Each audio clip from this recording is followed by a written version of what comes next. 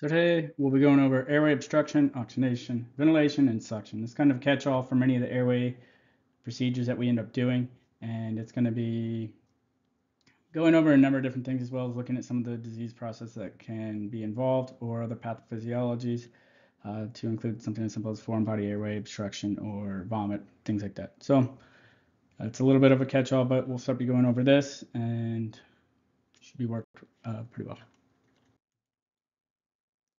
So we're first going to start off with respiratory pathophysiology.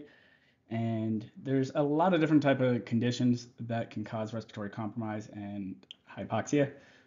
Some things that you'll notice throughout many of my slides, whether in this class, trauma, or otherwise, is that I try to show you guys a few different imagery, particularly radiology-based imagery, in especially some of the chest x-rays and things like that. Not expecting any expertise on reading x-rays or anything else, but by recognizing some of the things we see, whether it's an IFT going out even for a 911 type call, and you go there and they might have some type of imagery done, it gives us a pretty decent idea of what's actually going on with the patient and what, as well as when we look at some of the anatomy, physiology, and pathophys, such as pneumos, ARDs, different things like that, gives us an idea of what's actually going on that. So you'll notice a decent amount of x-rays going through. So at least by the end of this, you're going to have somewhat familiarity with some of these. So we'll start off with our upper airway obstruction. It's a common cause of poor ventilation is upper airway obstruction. Can be a number of things, and it can be from foreign body airway obstructions to different types of vomiting, blood, things like that. It can be pretty decently common in patients who are conscious, typically in this case, by inhalation of foods, foreign bodies, fluids, vomitus, blood, saliva, all types of whatever gets in their mouth they can drink. It can end up there. So we can think of, in class, we'll talk about some of the different things that we can find in both pediatric and adult patients. We see these particularly a lot in pediatric patients. So foreign body airway obstructions, the FBAO, typically there's about 4,500 deaths each year from some type of foreign body airway obstruction. And it's some type of obstruction, typically in the upper airway, although sometimes it can migrate down to the lower airway. And it's a pretty big one. Some of these pictures here on the right, we can see they are different types of objects located in different parts of our airway. And what it all looks like once it's inside the airway itself. And so as we look here, some of the different ones, we can see how it just gets stuck in different parts of here. A lot of these that we look over here, such as B, C, or especially B is right on the carina. Something's in there. Some of the items are more identifiable than others, and these are all typically done by bronchoscope, which you'll see in the ICU more than anything else. Obviously, you can see them in an OR suite too, but many times what they go down, you see the bottom left there down in G, looks to be some type of, maybe like a P or something else, where the bronchoscope has the ability to grab and remove things from the upper or lower airway. So airway obstruction in a conscious patient, about 80% or approximately 30,000 deaths each year from foreign body aspiration occur in children. Most aspiration foreign bodies are found in the right mainstem, bronchus, and lower lobe.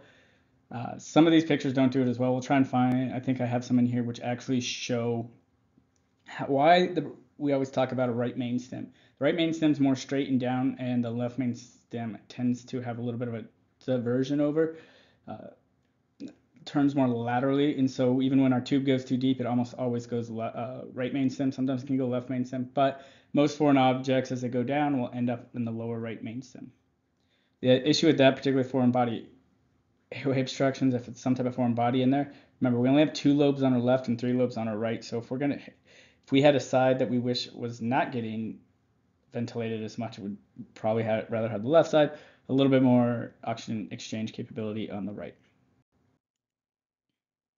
Look at some of these pieces that they'll pull out and what they'll get in there. I forgot what some of these end up being, but the bottom two, I believe, are grapes or something similar, some type of fruit over there. I'm not sure exactly what that object is in the upper left ones, but we also, so a couple things that we'll do is classify them into whether it is a partial or complete airway obstruction.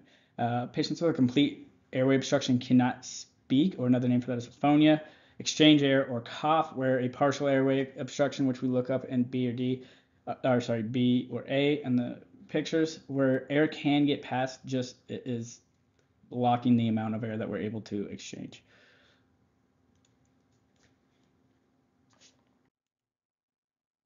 So, although upper airway may lead to loss of consciousness, cardiopulmonary arrest, and state of unconsciousness, a state of unconsciousness itself may cause the airway obstruction. That's when we're talking about the tongue. So, the tongue is attached to the mandible by the muscles that form the floor of the mouth. We can look over here, and it is a lot of muscles and a big awkward thing. We always think of the tongue as being kind of its own little thing, but it's this huge um, muscle, and it has a lot with that. And so, we talk about this, we're going to look over and notice that when you become unconscious, that tongue loses, much like we lose most of the rest of our muscle tone in our body, we also lose muscle tone on the tongue, so it tends to fall back, and it will block our entire airway, both nasal and oral. And that's why the NPA and OPA work as well as they do, is because they address that. And so we'll look at a few different things that can kind of cause some of these airway obstructions besides the tongue itself. Um, so another thing that we'll have within our body is that can cause a blockage. So we call laryngeal spasm and or pharyngeal or laryngeal edema. And laryngeal spasm, I have a video on here that we're watching in class. It doesn't show up on the lectures, but on the recorded lectures. But what it does is it causes a spasming of the vocal cords, which disallow air to move through. There's one version of this which is kind of common as far as these go. It's not necessarily common overall, but it will close when they try to breathe and then open when they don't, and so it's counter kind of breathing for them, and it's one of the issues that we really have with these, and where paralytics are extremely important, but we don't have those because you can't count them, because it's really difficult to get a tube through that when the cords are spasming like this. Some of the edema that can come is swelling the glottic and subglottic tissues of the airway that can close off the larynx. And so try and think of some issues that can cause this and what makes this difficult. Some of the ones that we talked about previously, any type of angioedema, swelling of the tissues in and around the larynx and pharynx and upper throat, and our throat, anywhere in there. What it does is make it difficult. And so if we look on both of these pictures, A and B, that's where we're seeing some angioedema or pharyngeal edema. And it's just swelling. It becomes very difficult to get a tube through there. And this is one of those ones where a bougie might be best, and we might be getting a size or two smaller on the tube itself as well. This is another one where we want whoever's your best intubator is going to be going for this, and you're going to get basically one shot, because as soon as we stick a laryngoscope blade in there, everything's going to get swollen worse and possibly close up. And our only option then is a cricothyrotomy.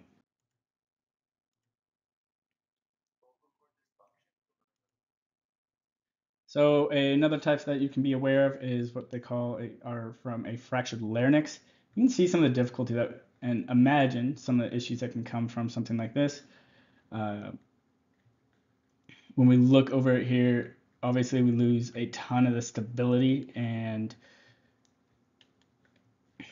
structure in around there, and areas that we would previously be kind of looking for are no longer available for us to try and identify for to intubate, or it just makes it all much more difficult. Bleeding, swelling as well, that can be in there. So it's a rather difficult issue. I haven't seen this one as much. I don't think I've actually tubed anybody with a broken larynx or fractured larynx. But typically the areas you can see is external trauma to the larynx is MVC, and getting throat punch, something like that. Also, very much so. So some things to look out for. This one's pretty interesting. Is that when we're looking at trauma to the tracheal area, uh, we see a couple areas that where the trachea tends to be injured. And so when we look at here, blunt trauma tends to be a bit more in the lower section of the larynx. Now this isn't necessarily the lower airway, but lower section of the airway, the larynx down the trachea, right as it kind of gets to the criner. We can see where the majority of blunt trauma comes from, and it's all in those lower areas. Penetrating, on the other hand, is up high. 75% of penetrating injuries to the trachea are done up high. And then we can kind of, if you look at what would cause this, we look in the case of trauma up there, there's less protection, lower down low. It's harder to get any type of penetrating injury to that area. It can happen, but it has the rib cage around it, everything like that. As well as when you look at some violent assaults, things like that, knives, cutting throats, things like up there. And it's much easier to cut the larynx up there than trying to go through the rib cage down below, which is why we see less penetrating areas, both intent and just the natural anatomy of the body. Injuries with surrounding the esophagus, and there's additional hearts associated with injuries surrounding the esophagus and cervical spine. So if we have a cervical spine injury, we have an chance that we're going to have a possible tracheal injury. And then we also have the cervical spine, the esophagus, and then sometimes we'll call a tracheal or esophageal rupture, things like that. And that's where I actually see what they call subcutaneous emphysema, which is air or underneath the skin, and it feels like Rice Krispie treats. If you guys had heard of this one before, possibly have. And tracheobronchial injuries is mainly where that comes from. With tracheobronchial injuries, that's where we get that not esophageal, but subcutaneous emphysema. That's the primary cause of it. So when you get aspiration below the glottis, it is a common cause of upper airway obstruction and then down in the lower. And so I'm sure many of you guys have heard in the past of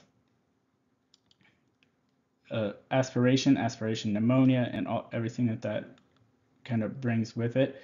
And so that is a major issue that we're very concerned with as far as trying to prevent, and it's why we actually end up intubating most of our patients. A lot of our patients is for prevention of aspiration because it can cause a huge issue. And so when we look in here, aspiration is active inhalation of a non-gaseous foreign substance in the lungs. So by non-gaseous, talking about non-air and some type of liquid. And so obviously there's a few different ways that can kind of come about, but a big one that we try and prevent is vomiting. And that's why we end up taking in airway many times, because we're trying to prevent vomit from getting in there. So the average adult stomach has capacity of about 1.4 liters and manufactures about 1.4 liters of gastric juices in each 24-hour period. It's decently acidic. Our saliva itself is watery and slightly acidic, where our gastric juices are very acidic. Gastric juices are that hydrochloric acid, as opposed to our saliva, which is a lot more neutral because it's in areas that our body doesn't tolerate the very acidic environment that our stomach does. And consequences of an aspiration of a neutral liquid such as water is a lot easier to reverse with supportive therapy, as opposed to a very caustic such as an acid. There's not a lot of alkalitic ones that we tend to aspirate. It can be, but not necessarily. There's not a lot of them out there. But if you go and drink a bunch of Drano or something like that, then yes.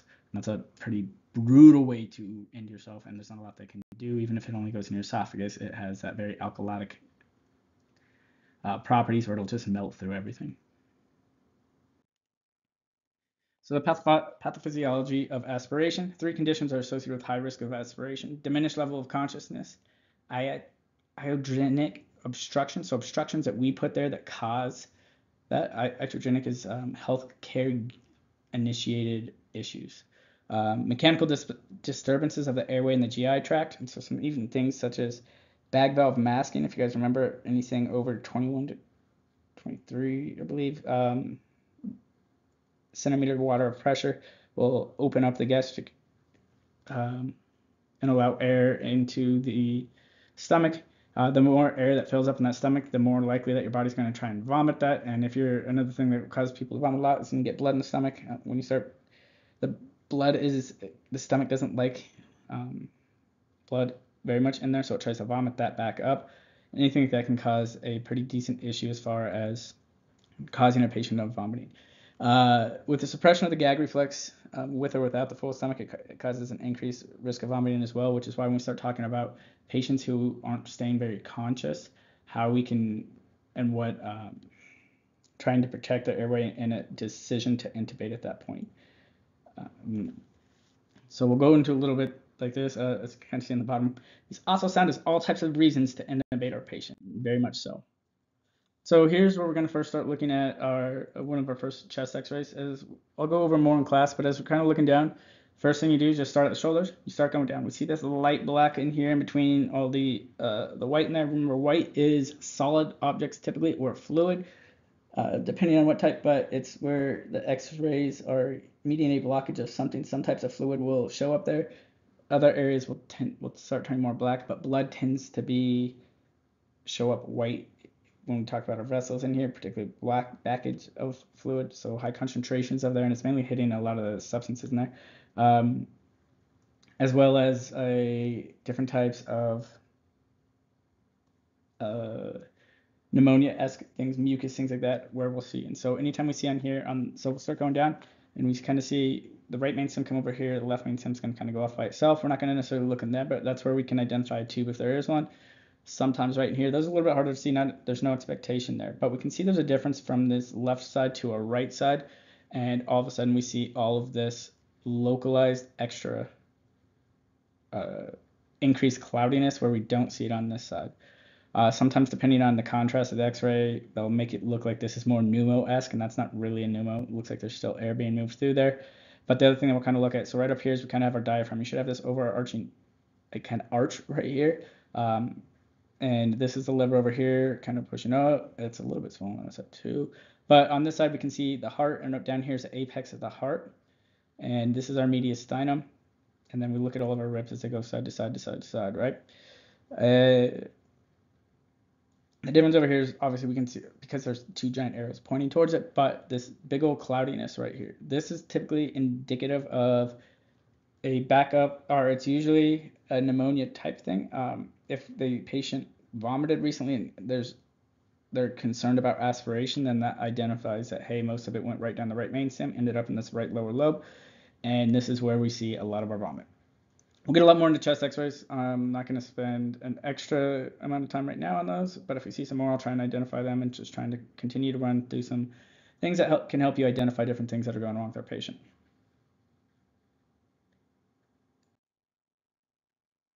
So we look in here, and here's a dissected set of lungs. That's about 1 centimeter, and we can see all these alveoli and tracheal or bronchi and bronchus in here.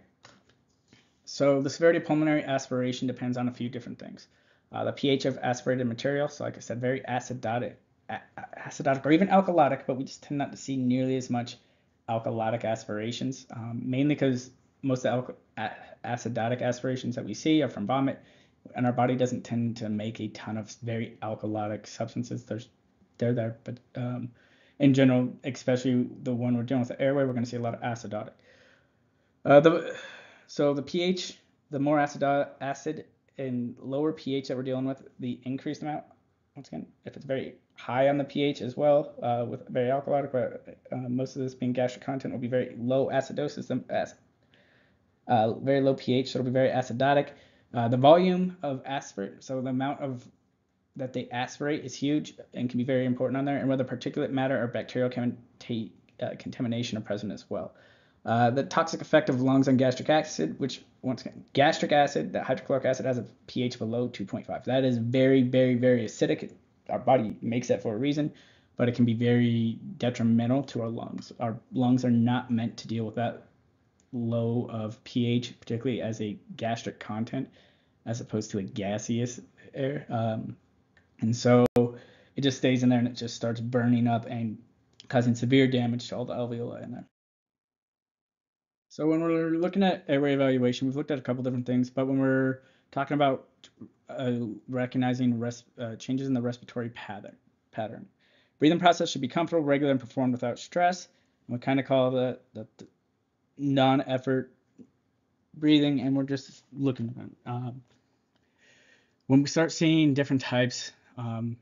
We'll talk about different types of breathing pattern and what can cause some of those issues. Not all of them are respiratory in nature. Many of them are, but we'll start kind of with that inadequate respiration can occur when the body cannot compensate for increased oxygen demand and cannot maintain a normal range of O2, CO2 balance.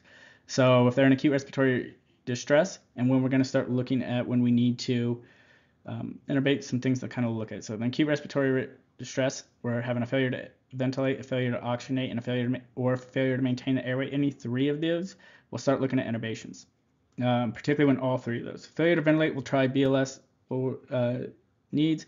We'll also see what is the reason. It might be a FBAO, and that might be the reason that we need to fix this, right? A foreign body airway in there will cause an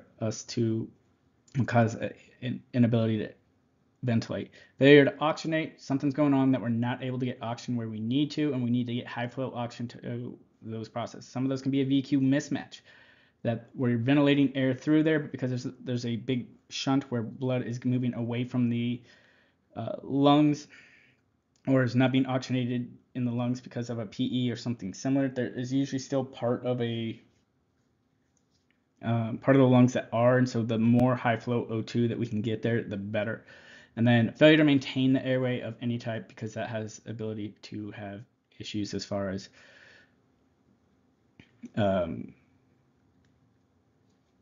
aspiration and other things that we were just talking about. So supplemental oxygen therapy, we're talking about concentrations greater than ambient air at 21%. Administration of supplemental oxygen is an element of appropriate management, wide range of clinical conditions, symptoms, and manifestations of hypoxia, including hypoxemia and everything else. If we start seeing low O2s, that's when we're starting to look at why we need to intubate or change, increase PEEP, things like that. We'll get more into that.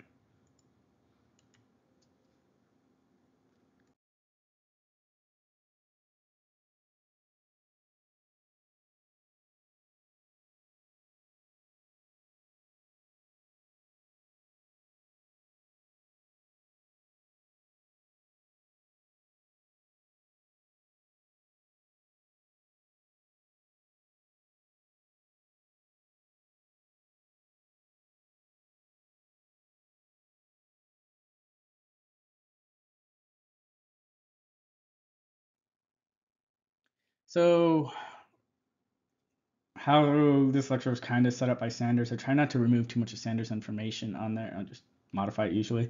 But some of this on here, it fits into this roughly. But we're going to talk about some of the different oxygen sources. I know it's a slight sidetrack, but we're kind of go through that. But the most common form of oxygen used in the pre-hospital setting is pure oxygen gas delivered in liters per minute. Typically, we're dealing with O2 cylinders, 2,022 pounds per square inch. Sometimes you'll see those are in our standard ones. You might see higher ones in fiberglass or other oxygen containers, but that's what our typical PSI in our O2 tanks will reach. Now, how much? The volume of O2 depends on the size of the tank. So there's also what they call LOX, or liquid oxygen, and it's been cooled till it's down into this state of liquid, and you're able to haul or carry more LOX. Typically, many times that's what the hospital has, their big tanks in there, which just allows you to have a lot more oxygen because you can concentrate a lot more of that. Not a lot of transport agencies carry LOX. There is some particularly longer flight companies that fly really long distance flight, and they know they're going to be using oxygen. Sometimes they'll have a LOX, but most of the time we don't see that out here. Then we have two different things. We'll call one is a regulator, and it's used to transfer cylinder gas from tank to tank. And flow meters control the volume, the amount of oxygen delivered to the patient. So regulator is what we see on most of our tanks, and the flow meter is what we see on the walls as a general kind of rule, usually. So if a patient has spontaneous respirations, where they're going to get the supportive oxygen, and there's a few different devices that will going to deliver oxygen through. We have nasal cannula with a max standard rate of 6 liters per a minute. Once again, the high flow nasal cannula for oxygenation denitrogenation is meant to take advantage of the high pressure that's normally non-beneficial for patients. The extra pressure creates a PEEP-like effect.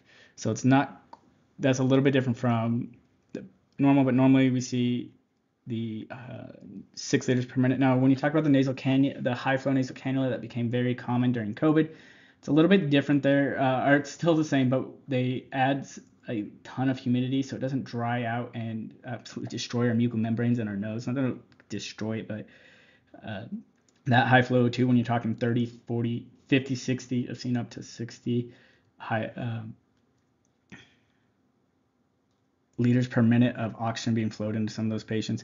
They are getting that high flow effect, and it really helped save some people from intubation during COVID and some of these very ARDS-like patients. And we'll get into ARDS here. I don't know if it's this lecture, but sometime in the next few weeks.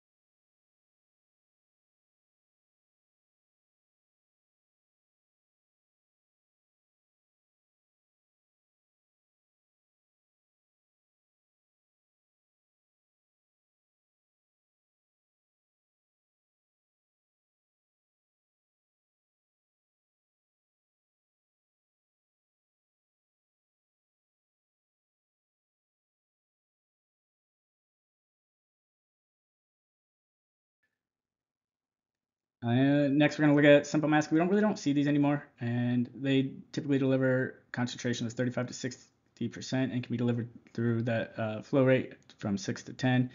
Partial non-rebreather has an attached O2 bag, and then there's a non-rebreathing mask. Both of those fly from 10 to 15, and that partial is usually what we use here because it has valves on there. There's a few different versions out there, but that's basically talking about. And then we have our Venturi mask. We'll kind of go over a couple things with that. But here's some different flow rates. Nasal cannula 1 to 6, and it can go lower, particularly on our pediatric and neonate. Sometimes you'll see them at 0.25 liters per minute or 0.5. Those are also usually a little bit smaller nasal cannulas, and that's all they need. Just trying to get some supportive care in there. We have our face masks, 5 to 10. FiO2 is going to be, FiO2 is our fractured of inspired oxygen. That's going to be 40 to 60%. Face tent, we don't see a lot of these in pre-hospital. Sometimes you'll see these. Sometimes these are what go for stomas too. They'll have a kind of same mask, but it's slightly different. Flow rates 10 to 15. FiO2 is roughly 40% because it doesn't have that non-rebreather. The oxygen reservoir, it really kind of goes there. And then we have the Venturi mask, and that's all based off the mag, and it's very precisely controlled. They're aiming for a very specific amount, and that's what they'll use, and it has to actually do with a little attachment, and then we should be going over that here shortly, where you're going to see it's this color right here, and it's a very precise type thing when they're trying to get the exact amount. And then so non-rebreathers typically 80 to 95. A true non-rebreather technically can give about 100, but usually it's about 80 to 95% FiO2. And then the high flow nasal cannulas, and we can see there's a bit more to these. It's not as narrow of the nostril inlets, and it's very humidified. It's meant to try and really help these patients not have their nasal mucous membranes just absolutely decimated by dry air getting pushed by at a very high rate.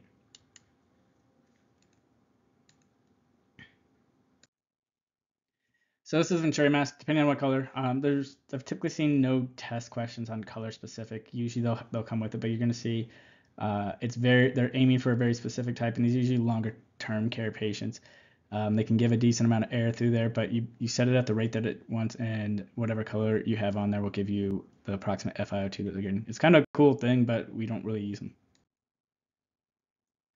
So augmenting patient ventilation, some patients with spontaneous breathing, but who also have dyspnea or respiratory compromise, need assistance improving airflow and oxygenation. So we talk about this with non-invasive positive pressure ventilation, NIPPV. I think I had XP in there, but it's all good. And then there's a few different ways that they'll get this. People have them at home all the way from just like the little nasal ones that they'll go to sleep on to the big masks that we'll use. And some are isolated to full face masks, and they started using this a little bit during COVID too. When we talk about like that astronaut looking top one, and so it's just meant to add positive pressure, but it's not as suffocating. It actually allowed them to stay on positive pressure ventilation for longer. We'll talk a little bit about this as we go into it, and more throughout all the lectures, and just try to reiterate the importance of CPAP, PEEP, a little bit on PEP and BiPAP, and all that fun things. We don't get to do it today. You get about 3 or 4 different types of ventilation, all the way up to a entry-level ventilator class throughout all of paramedic school. So, importance of PEEP. I've talked about this a little bit before, but how some of this can really help with our oxygenation and what PEEP really does. So continuous positive pressure continuous positive airway pressure, CPAP, provides PEEP. There's no real inspiratory pressure involved. When we talk about inspiratory pressure, that's when we talk about BiPAP or IPAP and all that. BiPAP is a brand name, and that's why you'll hear it called by other names. But basically, we're adding inspiratory pressure. What this does is provide a constant low flow air pressure into our lungs, which helps keep alveoli open, and it helps keep everything else allows more air the next time you take a breath to start opening up other alveoli. Sometimes this can be done really quickly, particularly in neonates. We see CPAP really help and inspiratory pressure really help open up those alveoli within seconds. To certain ARDS-like patients or other patients, emphysema-based patients, where it takes sometimes up to weeks to recruit some of these new alveoli, and we try to do our best not to lose those recruited alveoli. So some other things that come, and it may benefit patients with obstructive airway disease. Basically, splints open some of those lower narrow airways and allows air to pass through. But it also, because we're having that constant low flow rate through there, if they're not able to squeeze some of that air out of the alveoli, we get that air trapping. And so there's a couple different things that we can kind of see in here. Alveolar capillaries, we can see they're more well perfused, and air's going there, and we're getting gas exchange. And so we have some open initially, and then we have some collapsed. After a recruitment maneuver, we don't really do recruitment maneuvers outside of inspiratory pressure and providing PEEP to allow the body or even our inspiratory pressure to help a little bit. But we don't do anything crazy as far as recruitment maneuvers. CCT doesn't either. It's more of an RT thing, and there's a little bit there. But basically, that fixed tidal volume, because they're given the same amount of breath every time, we kept those other alveoli open with PEEP, that positive end expiratory pressure. So at the end of our breath all out, we have a decent amount, or we have still some pressure in our lungs, which keep those alveoli from collapsing. By increasing some of that PEEP, we allow some more of the new inspiratory breath, that fixed tidal volume, to now inflate other breaths. And because, and that other part's just talking a little bit of EQ mismatch, and we'll get into that a little bit later. Again, we'll go into a lot of this throughout class. So normal blood becomes oxygen when passing by well-inflated and opened alveoli. Respiratory distress, the alveoli many times can be underinflated, and the oxygen doesn't have that good gas exchange. Pulmonary hypertension, there's little pulmonary flow, and the vessels are too constricted, or the pressure is so high that the oncotic pressure within the blood vessels doesn't allow enough of that O2 to really move over from the gas inside the alveoli into the blood. When we talk about interstitial edema, transient tachypnea, the interstitial edema, so the third spacing of fluid gets in between the capillary beds and the blood vessels, the capillary beds and the alveoli, and that causes a barrier that doesn't allow as much gas exchange through those. And then alveolar edema, or some type of debris, is kind of the same, but it's looking at some other areas where it just causes not enough, because there's extra backup of fluid within the alveoli, that not enough O2 is in the alveoli to allow that gas exchange to happen. So there's a few different other reasons that we can see in there. So PEEP improves oxygenation by increasing functional residual capacity and tidal ventilation. It assists in meeting airway goals by decreasing intrapulmonary shunting of blood and improves the matching perfusion lung to ventilated tissue. It does not open fully collapsed alveoli, but it re-expands partially collapsed ones. So it does help a little bit, but not a ton. And we can see up here on this waveform that as we have, so we start adding PEEP, whether we add it from a PEEP mass, a BVM, or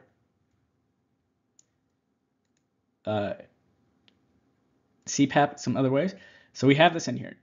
This down here below, ZEEP or zero no PEEP, tend to not use it. Those will collapse technically it'll collapse the alveoli altogether.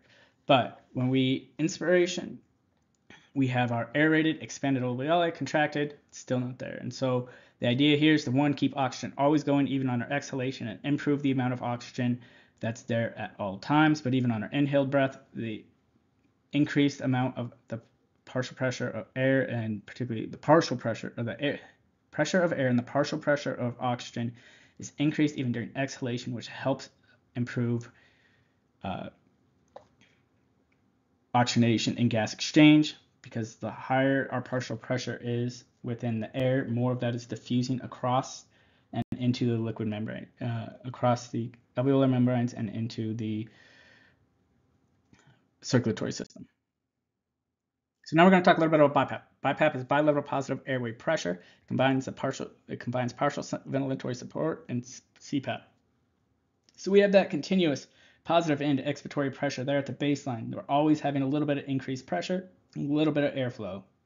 And then what happens when this partial ventilatory support, when we take a breath in, we add extra pressure support is what we like to call it on a vent. But what you do is when you take a breath in, whatever device we're using, whether it's the BiPAP mask that we'll see on many of the rigs now out there that recently got approved, or even on a vent BiPAP, is that when you take that breath, it pushes an increased amount of air in, which helps actually inflate some of those lungs and improve our PIP, or peak inspiratory pressure, as well as our plateau pressure when we get down into the lungs.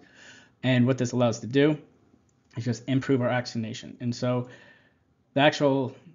here is our the actual airway pressures, just kind of with just CPAP, that we're never going down to zero, but that we're kind of breathing our normal breath, and then our PEEP is not getting lower than this line, and so our mean arterial pressure is kind of staying right there in the middle, or not arterial pressure, but our mean airway pressures kind of right here in the middle.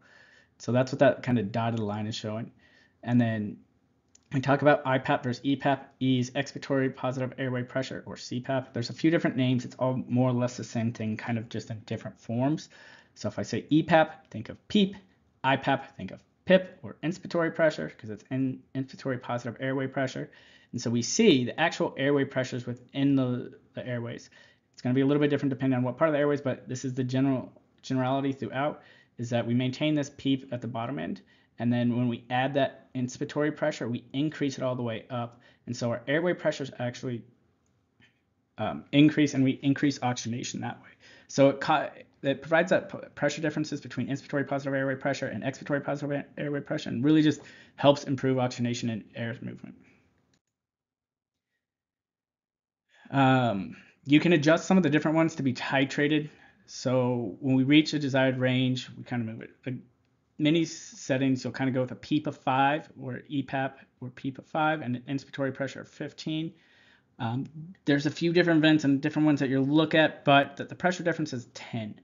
That difference in pressure is also what we like to call driving pressure, and that driving pressure, high driving pressure. So the bigger difference between EPAP, that bottom line of our PEEP, and the top end of our inspiratory pressure, particularly positive inspiratory pressure, the larger the difference between there, they've shown has a increased risk of barotrauma, because you're pushing more air in harder and faster. And if you think like a fist, the harder and faster you punch, the more damage you can cause. So think about that the harder and faster you're causing that inspiratory pressure, is you're going to cause that increased barotrauma, and that the more that we increase there, it also correlates directly with tidal volume. So the bigger or driving pressure, the more tidal volume we have, because the total amount of air that we're moving in and out is the difference. It's measured in volume versus pressure. So when we're talking about in pressure, It's called a driving pressure, but the amount of volume that we're moving in is our tidal volume. And the increased tidal volume is also what causes barotrauma. So that's kind of the differences they're talking about. When I get in class, when we do this lecture in class, I will talk a little bit more about and try and draw a little bit on the board so it helps at least clarify this difference between in driving pressure.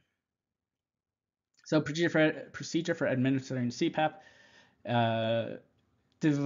varies depending on device. We'll pull out both the BiPAP and the CPAP masks that are now in the Valley, and we'll go over both. They're relatively easy here. There's some other vent-based ones that get a little bit more complicated, but those are still easy. And I will show you guys how to do all this on a vent as well. Intermittent positive pressure ventilation and or intubation should be considered if the patient is removed from CPAP therapy. And so if they can't tolerate CPAP and they're continuing to get worse, that's when we tube them, is what that last sentence says.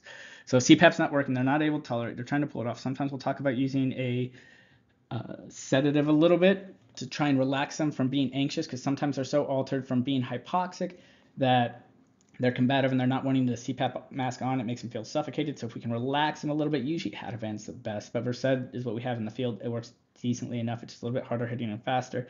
Ativan's a little bit mellower and longer lasting. They both have the same effects overall. And so what you do, you give a little benzo to try and relax them a little bit, and that will help. And so they'll tolerate the mask more to improve their oxygenation. And then watch, all of a sudden they'll become not that altered anymore. However, they can also get worse. That's not necessarily in orders, but you can call for those orders relatively easy, and we had those as standing orders with flight, and some places do. It's a pretty common thing, and you might see it in the hospital some. So our positive end expiratory pressure maintains a degree of positive pressure at the end of exhalation. In the pre-hospital setting, we can be provided transport ventilation or through a PEEP valve or through CPAP. When we're talking about it in a mask, it's really hard to do on a mask itself without the patient being tubed, because it's really hard to maintain that. However, if you are bagging a patient, you're trying to maintain PEEP, and you decide not to tube them or not, you can still throw on a CPAP mask and just attach the BVM with a PEEP valve to it, and it works the same. In fact, you're providing BiPAP because you're providing positive end expiratory pressure with a PEEP valve right here, and then you're also adding inspiratory pressure with each assisted bag valve mask that we're giving, or bag mouth breath that we're giving. So ventilation can be provided by several methods in the pre-hospital setting, include rescue breathing, mouth to mask, mask to mask, no mask to stoma. Please don't put your mouth on a stoma. That's gross. But bag mask valve devices and automatic transport ventilators. The city recently had some ventilators, and many EMS agencies throughout have at least some type of ventilators. I'll talk more about it in semester 4 when we go over ventilation, and I will do a ventilator class to at least have you guys prepared, more so than anything. For one, if you ever run at an agency that ends up having these, it's a ALS skill. A lot of areas just don't end up having those. Something else, rescue breathing, we don't need any other patient. And also one thing that I talk about with ventilators is that I will teach you guys enough that so when you guys go to a facility, maybe call 911 because their vent's not working, blah, blah, CT's not available, how to translate what you're seeing on a vent to a bag valve mask, and how to get the same more or less effects without causing our patient to die before we get there. So some interesting things about rescue breathing, and some things that they want us to know. Inspired air has oxygen concentrations by 21%. No equipment needed, immediately available. Right. The first one was mask. There's mouth to mask, mouth to nose. If you have one of these devices or you use it, particularly, you'll see these a little bit in some wilderness stuff because it's easier. Although there's some really compact BVMs now that are pretty easy. All right. Ventilation to infants and children, very similar technique described for mouth to mask. Breathing differences: position, pavement, flight, head tilt, chin, sufficient to open the airway. During ventilation, the mask should cover both mask, then mouth and nose of an infant or small child up to 1 year of age. Exhale until the chest rises. When allowed for passive exhalation, break contact with the mask. Provide ventilations at a rate of 12 to 20. One breath every 35 seconds. Advanced airway, reduce to 8 to 10. Deliver each breath over 1 second. Make sure the chest rises. Mask to stoma method. Yep. Stoma ventilation, that is the same as other ones. You can put a mask over there, do that. We'll go over tracheal changes with that, or how to change the tubes and all those, because that's a relatively easy skill that we can do. If they already have a stoma, we can stick a tube in there and not have to deal with this. Or just change out one that they might already have. Some other ones, bag valve masks. So what we'll see on the right is a flow inflating bag or anesthesia bag. Most neonate bags out of EMS, outside of EMS, actually use these, and we had them for flight. However, most BVMs are self-inflating bags, which you see over the right. They each have a different thing. If you don't have a good mask seal with a flow inflating mask, that bag won't fill up, but that does provide PEEP just by holding there. However, just by holding a mask over our patient with the BVM, a self-inflating bag, we do not provide PEEP or provide passive oxygenation. A very slow amount of oxygen gets transferred down into the air, and it's a amount that can try and suffocate our patient. So don't just hold over a mask without breathing for them. However, it's a flow inflating bag, like the one over on the left, then yes, we can, and you can hold it there. And if they're breathing on their own, all you're doing is providing CPAP. So talked about this before, but smaller bags are important. But here's some interesting things on a couple of the bags that you'll see out there. It's why the city's new bag is really cool. I really like it. A lot smaller total tidal volume. So when we talk about an Ambu bag or Laerdal bag, the total volume inside those BVMs is absolute volumes 1500 and 1600. The tidal volume that can easily move through there is 600, 830. Child, so we can see some of these differences and why we don't want to crush the entire BVM when we're going in there. It's also why during scenarios, if I might be asking you, particularly when we're at SimMen, the one in the ambulance, hey, what do you think, how much air you're pushing through? And it's not especially with when the patient's tubed, is out just trying to get you guys an idea of the amount of air you're pushing through. I'm not necessarily saying you're good or bad. It might just be showing, yeah, you're right at where you need to be, good job, or hey, maybe you do need to make a small adjustment. It's not meant to be punitive or anything, and that just give you an idea of what you should be giving. Several types of time cycled gas powered automatic transport ventilators are available. The volume of gas delivered by the automatic ventilator is determined by the length of time the manual trigger is depressed or by the inspiratory effort of the spontaneous breathing patient. We'll go over more events later in class. I will get you guys decently aware. Science and technology produce many devices providing airway management. Paramedic must not neglect the basic airway management procedures. We'll talk about a few of these. Manual airways.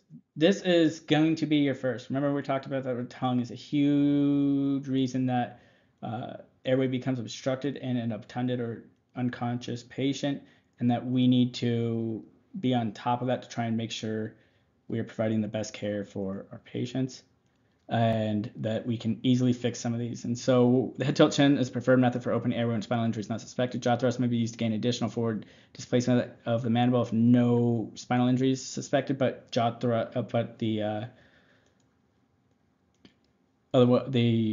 head tilt chin's not quite doing it. Sometimes adding a jaw thrust, and even if it's not a trauma patient, can be useful, or a spinal injury is not suspected can be useful, and we'll kind of go over some of that. Suction. Suction can be used to remove vomit, saliva, blood, food, and other foreign objects that may block airway or increase the likelihood of pulmonary aspiration by inhalation. We'll talk about how to intubate this patient. That looks pretty gnarly.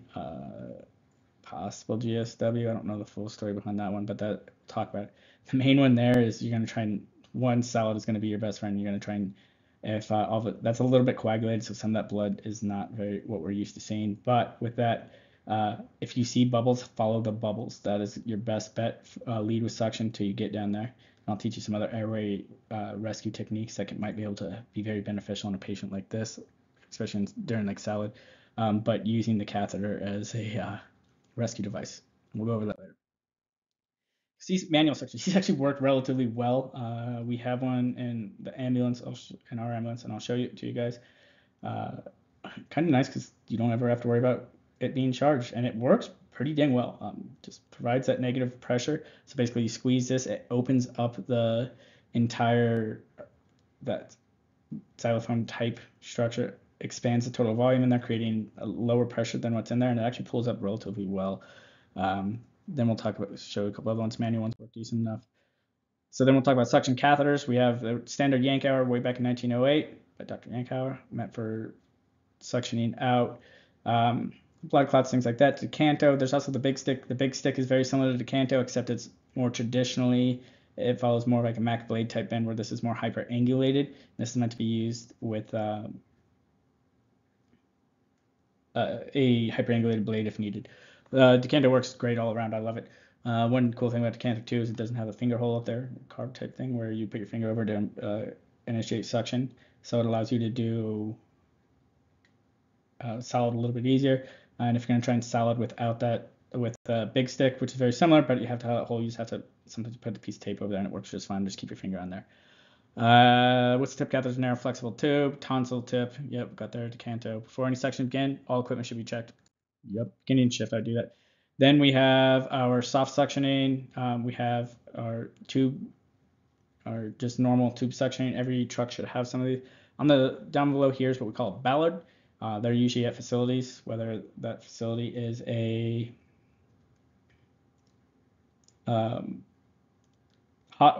big hospital or even just nursing home or anything like that.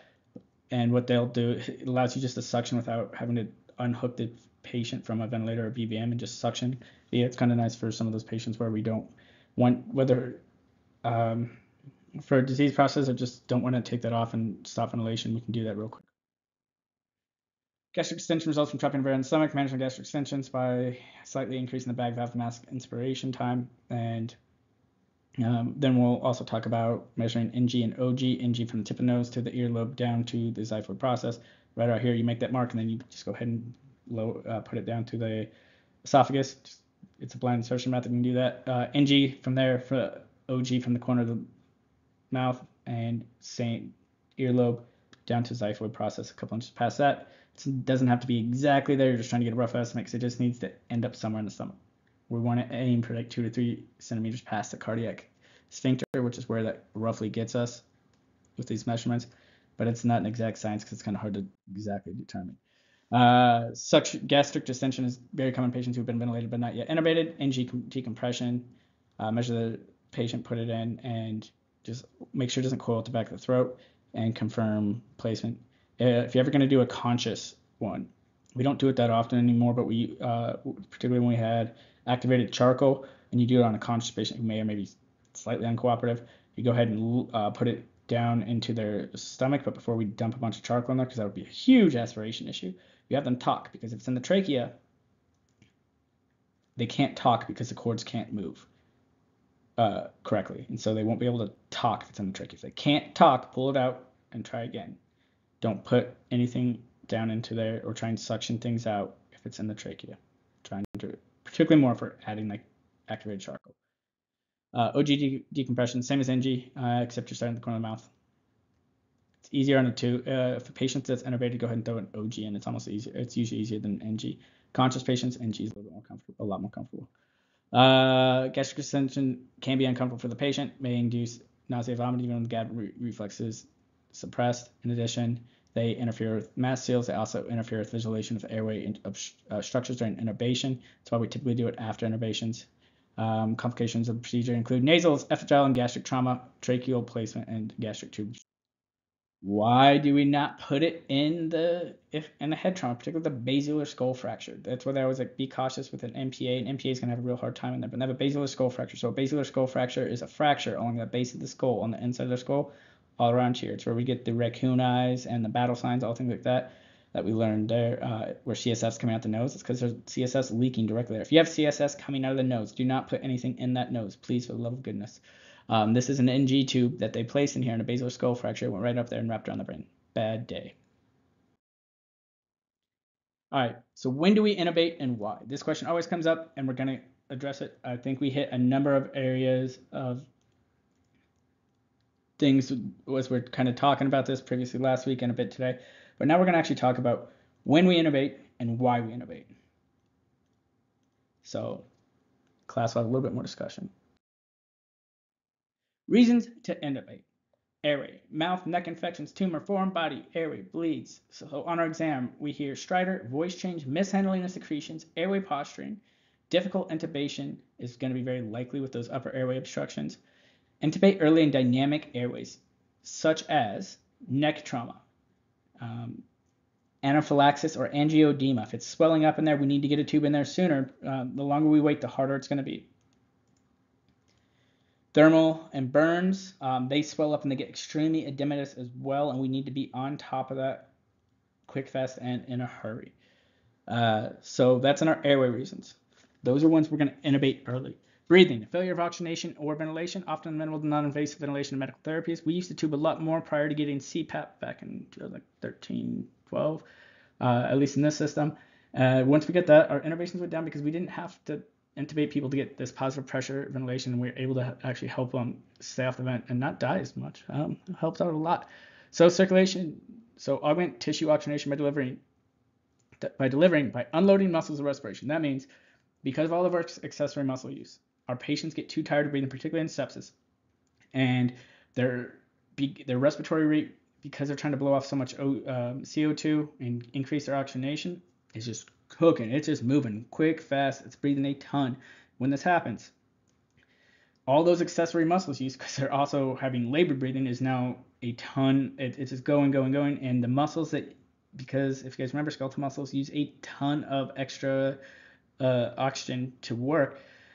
They produce both more lactic acid, and then they also, and sepsis is a very acidic, lower pH illness, as well as it uses a ton of oxygen. Or they're using as much oxygen to try and breathe and help their breathing as they are, and so it's going to the breathing process instead of actually helping us going to the other parts of the body where they also need oxygen. And so by intubating our patients and taking over manual ventilation for them, CPAP can help, but BiPAP can help, but many times what they need is a tube and a ventilator. And prior to a ventilator, us breathing for them. So if they're becoming so tired, we can help increase, we can decrease their respiratory effort and output of their muscles and allow their lungs to rest and allow us to breathe for them. So then disability, CNS catastrophes such as traumas, depression. If we give some Narcan, it kind of works a little bit and then goes right back. They could be on a number of different types of opiate-based medications or benzos or a combo, and the little bit of Narcan we're doing is not doing enough, and so we're going to have to take over the airway. Status epilepticus, sometimes we just need their entire body to stop. Sometimes we have to do it via paralyzation, or sometimes we just go heavy benzos, and we need them to stop seizing. However, if we use RSI and paralytics, many times their brain is continuing to seize even though the rest of their body is. It's still better than not, because they're not having every muscle in their body contracting and spasming, and so it's not using all that oxygen, so it allows the brain to get more oxygenated, but the brain's still firing, and they need to fix that. Sometimes it's via Keppra, phosphenitin, or Dilantin, and or phenytoin, and if not, they'll go to barbiturates, and hopefully that'll stop it, and if not, they might code but wouldn't die. However, that is a reason to intubate, or some type of bad head trauma. So then the last couple ones, expected course or anticipated decline. This patient is going to decline soon, and we want to get ahead of that, and we want to resuscitate before we intubate, right? But if we expect them to decline and that they're starting to crash, we'd rather get the tube while their vital signs can take this without coding than have the patient code afterwards. So this anticipated decline, you're getting ahead of the game because you know this patient's going to buy a tube in the next 5 to 10 minutes, and you're choosing to intubate now. And they might have a GCS of 15 or 13, but you're noticing them start to decline rapidly, and you know where this is going, and you're deciding to take the airway ahead of time, so you're not causing them to code or have a anoxic brain injury when they do intubate. There's all types of reasons that this anticipated course, expected course, anticipated decline. You're expecting them to crash, so you're getting ahead of the game, securing that airway, so then you can resuscitate the rest of the patient, and also making sure that the airway procedure doesn't cause them to code. Sometimes a transfer radiology or other institution where you're going to need. Sometimes a need for immediate aggressive sedation to protect patient as well as others, and so we knock them down and intubate. As well, if they have something else going but they're altered as well and they'll do this, you're going to see flight companies do this quite a bit more because they can reach up and just start slapping the controls, causing the whole aircraft to crash, but we still need to transport this patient, still need to go by flight. And so what we'll do is we will electively intubate, and in fact, sometimes if I need to, in the aircraft, I would have rock first to paralyze them and then sedate them.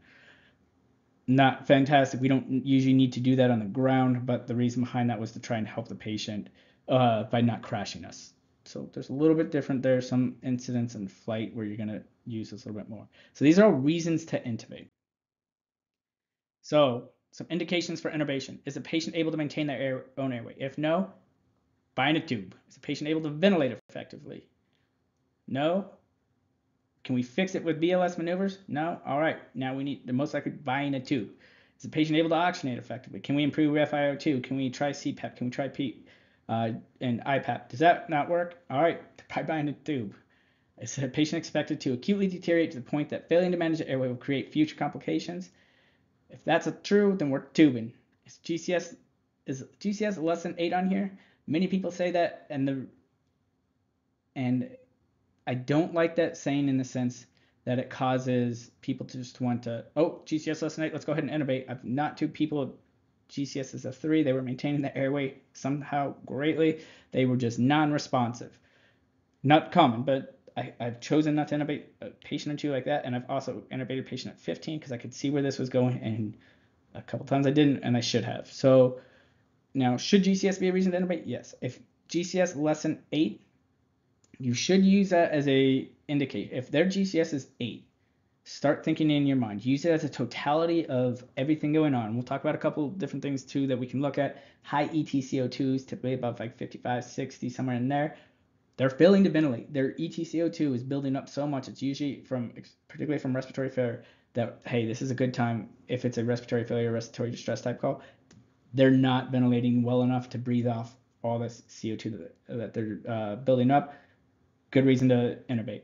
Low FiO2, or sorry, low SpO2 used to be like 80s. We might look at it. COVID changed that a little bit down. I've seen patients sitting up and talking to me in the like mid 60s. It was a very confusing time, but we recognize some different areas we can try and not. But anywhere around the 60s, if your SpO2 is in the 60s, intubate. ETCO2, if they're both there, 100% intubate. As far as like decently hard numbers, if your SpO2 and your ETCO2 are the same number, look at intubating, particularly like 60s or 70s. Yeah. It's just showing a failure to ventilate and to oxygenate. GCS less than 8 is a reason because they lose. It should be one of the extra things that goes. They're less than 8.